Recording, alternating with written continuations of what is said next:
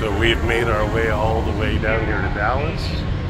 Go from the A terminal over to the B terminal, and we're gonna hop on our plane over there. And we're about more than halfway to Kansas. So not a bad day so far. Not a bad day. So we made it to Kansas, and we're sitting outside waiting for our buddy to come get us. We headed back to Great Bend. I know I'm gonna have to get some sleep at some point, but it's been a pretty good flight. Had a little bit of turbulence coming out of Texas coming up here, but I'm excited to be here. I'm excited to get on the bikes, and I'm excited to get some stuff slammed out. I gotta get some vehicles fixed first. So my truck, I think, has a dead battery still, and Corvette's got brake problems.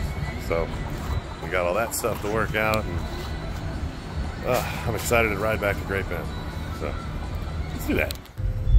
Well, we've been dealing with the dead battery. We had Vince help us jump it. We put a new battery in her, and we are good to go again.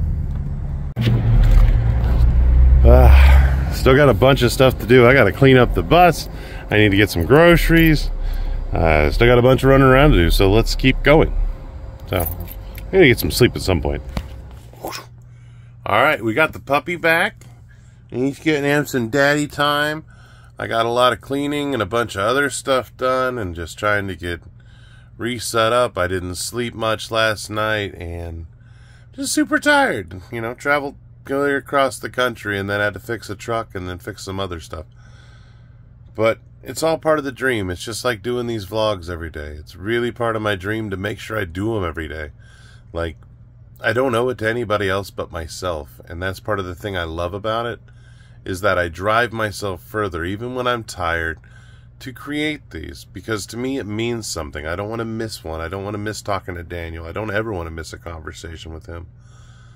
But I'm going to go to bed, and we should have interesting stuff tomorrow. I think there's some wedding and a few other things, but I really do love you guys, and I really do appreciate all of you watching and following me through on this journey.